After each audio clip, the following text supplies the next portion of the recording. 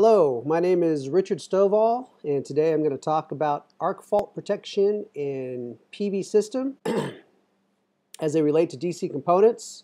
I am a NABCEP certified PV installation professional and an IREC certified master trainer, and I also do work for the IBTS as a quality assurance inspector for PV installations. First, we're going to talk about what an arc fault is, and then we'll go into the national electrical rules that govern arc faults in PV systems, then go into the available equipment that's on the market, and then just wrap things up. So what is an arc fault? Well, an arc fault is a high-powered discharge of electricity between two or more conductors. This discharge translates into heat, which can break down the wire's insulation and possibly trigger an electrical fire. They occur when something happens to interrupt the conductive path between when current is flowing. It can be caused by corrosion, damaged conductors, loose terminal connections, etc. Lots of different ways to get an arc fault. So the mechanism for an arc fault within a conductor, a damaged conductor, in an undamaged conductor, current flows freely. But as you can see from this image here, once damage occurs to the conductor, it actually limits the conductive path, which can cause the heat to rise. If the heat rises enough, it can actually melt the insulation, melt the conductor. And once the conductive path is fully eliminated, fully interrupted, there can be a spark that occurs when ionization occurs in the air, and it produces a plasma. And this is made visible through an electric arc. So when you see a little spark bridging the gap between two pieces of metal, that is an electric arc. Very dangerous. DC arc faults can achieve temperatures of over 3,000 degrees Celsius. So really when we talk about arc fault protection in PV systems, it's really about mitigating the potential for fire due to compromised conductive paths within the system. So, what does the National Electric Code have to say about DC arc faults?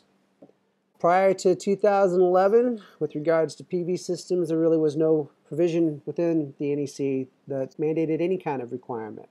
However, in 2011, DC arc fault protection first appeared, and it was DC circuits over 80 volts on or penetrating a building shall be protected by a listed DC arc fault circuit interrupter with some very specific provisions, right?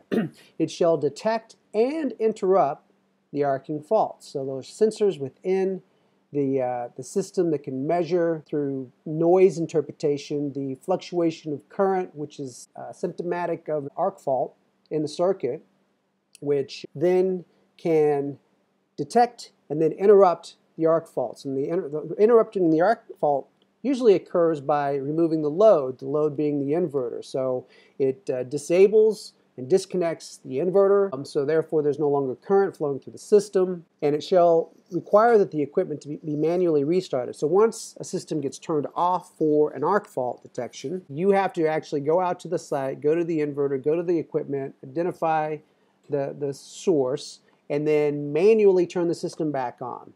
And it's also meant to have an annunciator that provides visual indication that an interrupter has an operator. So like a light, flashing light. Sometimes there's an alarm as well. 2014 NEC pretty much kept with the same rules, except this time, instead of saying on a building, it's any PV system. So any PV system over 80 volts DC is now required to have arc fault circuit interruption system. So what about available equipment for PV arc fault detection?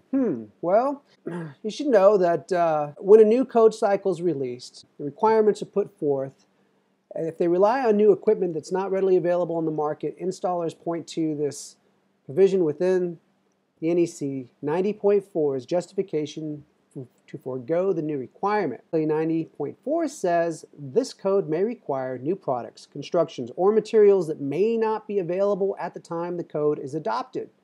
In such an event, the authority having jurisdiction may permit the use of products, constructions, or materials that comply with the most recent previous edition of this code, adopted by the jurisdiction. So back when the 2011 code was released, there was not enough available products on the market that could meet the requirement. In fact, it was not until August of 2012 that SMA released the first inverters released with integrated AFCI protection. Since then, most inverter manufacturers have released compliant hardware, and several external solutions not integrated in the inverter have been made available as well, such as the inverter manufacturers with AFCI. These are just some of them. Fronius, PowerOne, SMA, Solar Edge, they all have devices that will work with, that have integrated AFCI.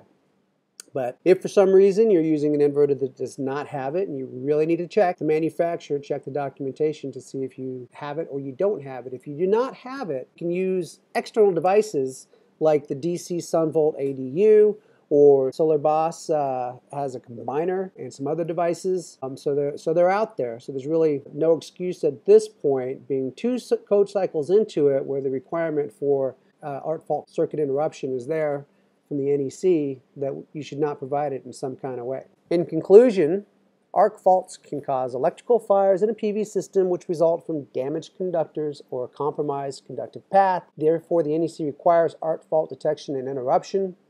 2011 introduces the requirement for PV systems on buildings that produce over 80 volts DC. The widespread adoption of this requirement came later as products with AFCI took some time to hit the market.